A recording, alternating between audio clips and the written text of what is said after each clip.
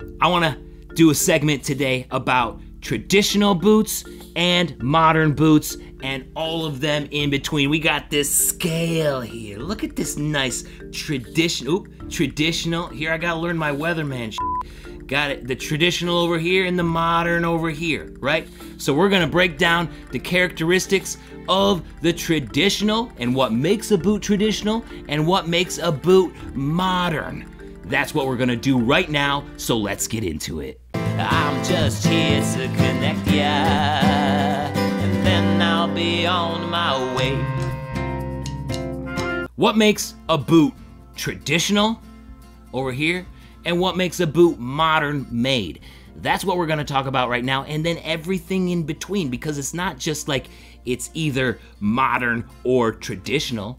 You guys know that there's things in between here. So I'm gonna go through some characteristics of the traditional first, then I'm gonna do the modern, and then I'm gonna do some characteristics of maybe a boot that's in the middle, or cover some brands that are like right in the middle that use some modern things but also have a lot of traditional aspects about them too. So in order to do that first, we need to cover what a traditional boot is actually like. And because this is a Hondo giveaway event right now, and if you guys are just joining and you didn't know that I did giveaways, then you gotta subscribe, because it's not like this is unusual. I'm gonna use the Hondo. I'm gonna use the Hondo. Boom, there's the Hondo icon. As if I needed it. Here we go. It's like, there's the magic of it all. Boom. So we got the Hondo icon.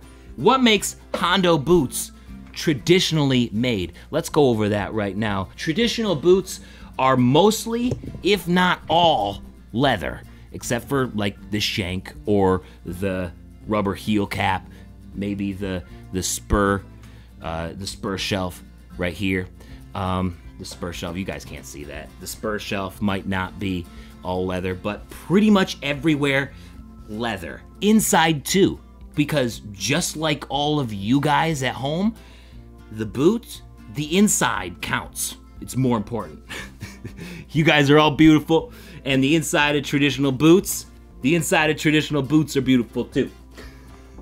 Why is that? Because they have all leather lining all the way through, and that hard leather insole that a lot of people are like, wow, that's kind of shocking. That's kind of hard in there. It kind of feels like I'm standing on cement, but it forms to your foot and it feels amazing. Another thing about the traditional construction is that it has a leather heel counter. So in here, you have leather, hard leather, just like what you have on the outsole, but sort of wrapped around the back of the heel to keep this upright, right? So that's what traditional boots use, and it helps the structure of the entire boot. It's a very traditional way to do it. Of course, you also have the Goodyear welt here, which is the stitching on the outside here, and you can see it come through down here. And of course, that allows you to get the boot resoled, and it's also channeled. It's the insole underneath on the inside is channeled so that they sew the welt through that channel. And it's kind of a hard process to do, which is why a lot of traditional boots are more expensive than modern made or semi-traditional boots that are made nowadays. And if you guys want to see what a channeled insole looks like, it looks like this, okay? And I'm gonna get this arrow going here. So as you can see here, you see those little lines on the inside. So what they did, and this is the BNV boots from the recent collab that sold out that I did with BNV Boots. You can see here that Jose at BNV Boots carved a channel into the leather insole on the underneath side here. You can see it wrap all the way around, right? And then what they do is they sew the welt into that channel. So this welt here is where the sole is sewed onto the boot. So a channeled welt right here, a channeled insole where that welt comes through, that is very important to the traditional make. It's like one of the things that separates, it's one of the separating features that would put a boot all the way over here on the traditional scale. So you need that channeled insole for a completely traditional boot. But let's go the other side of it now, right? Let's head on over to the modern end of things, you know? Or should we cover what some traditional boots are? So of course you do have the Hondos here. That's traditional. Some other traditional boots are Blackjack, Lucchese, Heritage boot like the BNV boot, and you know, those are all very traditionally made boots. And they do run a little bit more on the expensive side because they are a process to make. And of course, if you guys want to know where you can get traditionally made boots, you can get them, including Hondos, at cartersboots.com over in Bozeman, Montana. Gotta love the folks at carters.com. They're selling men's and women's boots, both the Western style and other types of work boots.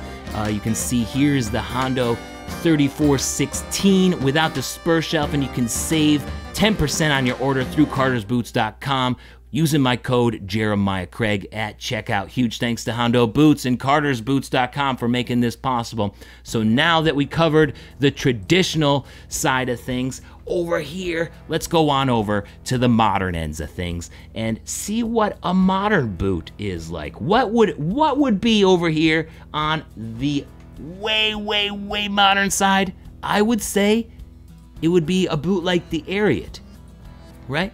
This Ariat bantamweight boot is about as modern of a process as you can get. And the reason why Ariat boots are so modern made, oh my goodness, they're falling. See, where's my thing here? They use aspects of the athletic shoe industry, like Reebok. In fact, the founder of Ariat, Beth Cross, used to work at Reebok, and she left there to make the athletic type sort of Western boot with the athletic quality of Reeboks. She wanted actually to make it at Reebok, but they said, no, we're really not into Western boots, so she left and started Ariat so that she could make modern type boots with the quality and athletic features that sneakers do. So it's kind of cool. It's kind of cool and opened a whole new market up for Western wear. Now let's cover some of the things that would make a boot more modern built. On the inside, you got a mesh or a cloth lining. So on the inside of this here Ventec boot, you do have mesh. You can even see the mesh on the outside because they have it so that you can breathe a little bit of airflow in there. You also have a removable foam insole a lot of times, similar to what you would get like in a sneaker or something. And then also, you're gonna get a composite heel most of the time. So whether it's a plastic heel, or you could maybe get a rubber heel, or maybe a bonded leather. I would say that that's kind of a composite, not so traditional, but bonded leather is definitely a good option at the same time. It's also using more of a cement construction.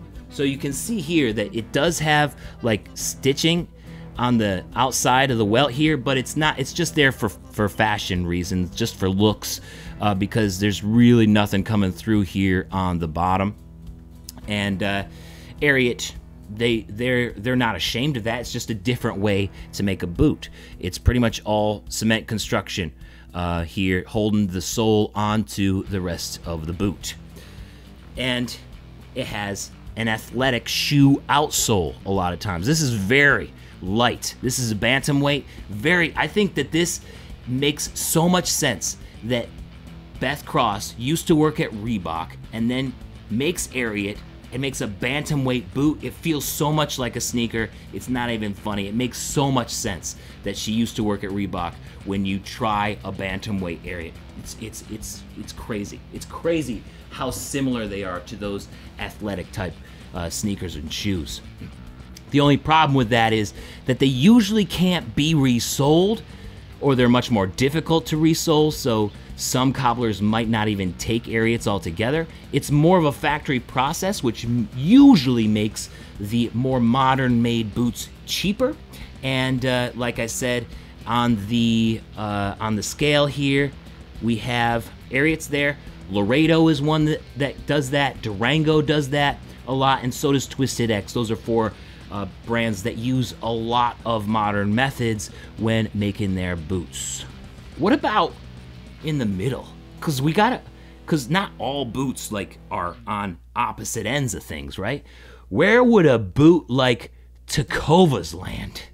I think it lands, boom, right in the middle. I think it has some traditional qualities here and some modern qualities. So let me show you here what it looks like in the middle slide. So in the middle, you know, it looks kind of like it could be a traditional boot on the outside, kind of like these Los Altos here.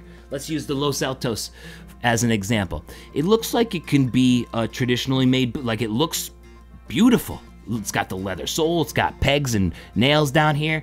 Not so sure if it has a leather counter or not. I don't think it does. But it does have a leather lining. And then for an insole, you don't have a hard leather insole. Instead, what you have is a non-removable foam insole a lot of times. Some of them will also have removable foam insoles, but most of the time you'll have a non-removable foam insole that has a leather lining on the top. I like to call those soft leather insoles. So they're really comfortable. It's like a nice in-between if you don't really like the removable foam insoles and the hard leather traditional is a little bit too hard for you. So something in the middle works for a lot of folks because it's comfortable, but you also feel the leather feeling on the inside. Next slide, please. And another thing that makes them in the middle is that they have some plastic parts on the inside. Sometimes it could be the welt, sometimes it could be the heel counter, sometimes it could be the heel itself. Like these Abilenes back here, they look pretty much all leather. If I can grab those for an example. All leather and then just the plastic heel, right? So it could be many different things that would put a boot in the middle like that. They still do have the Goodyear welt construction, but instead of using the channeled insole method, they use like this hard cloth rib construction that's better and easier for factories. And I could show you guys what that looks like. So I went to the Los Altos factory in 2019, and I can show you guys. Here it is, the cloth rib. As you can see here, the cloth rib runs on the outside of this insole, and then they'll sew the welt to that, which is better and easier than it is for a channeled insole. It's just faster. The only problem with that is that it may not be able to be resold as many times. It still can be resold, but maybe just not as many. And then here is a video from the Tecovas factory on the Tecovas YouTube channel, and you can see here it has that cloth rib there that is going to make it faster and more affordable for you with their factory method. So Tecovas, I say, would be in the middle someplace, along with boots like Los Altos, right? Los Altos. Boulé is one that has boots in the middle. They have boots all across. Like, I got a pair of Boulé that is made really, really traditionally, and of course, I got a chance to check out the Challenger, which is made in a little bit more modern way. So Boulé runs the gamut. Ruho would be right in the middle. JRC and Sons would be right in the middle. So that semi sort of traditional modern is definitely another feel that that is great, and there's nothing wrong with any of them. You know, some people are gonna like the traditional build, and that hard leather insole because it forms to your feet. Some people are gonna like the more modern build because it has more of a feeling of the athletic shoes that they're used to wearing, and some people are gonna like it right in the middle because you get the comfort of the more modern boots, but the look of the more traditional boots and the fact that you can get them resold at the same time. So it's all about what you want, and that's why I wanted to make this, so that you could figure out what you like and to help you find more of the same of what you do like. What do you guys think? I did ask you guys in the giveaway sign-up sheet about what you wanted. Of course, you can expect the results to be skewed since this is a traditional boot giveaway. So over 70% of you who entered this giveaway like the traditionally built boots the best. And then around a quarter of you, or just over a quarter of you, said, you know, I like pieces of both worlds. I like that soft leather insole, right? It feels really nice on my feet, on these old dogs over here. And then 1% of you said that you like the modern built boots the best. So you got to take this with a grain of salt because, of course, it is for a traditional boot giveaway, so only people who are going to want the traditional boots are going to enter for the most part. So definitely not scientific, but interesting nonetheless. What do you guys think? It's nice to know the difference between the many grades, from the modern build to the traditionally made. So now you know what you're walking in each and every day. You know how to get more of the same. Yeah, one of the hardest things to do is figure out what you like. So when you know what you like, it's nice to stick with it, right?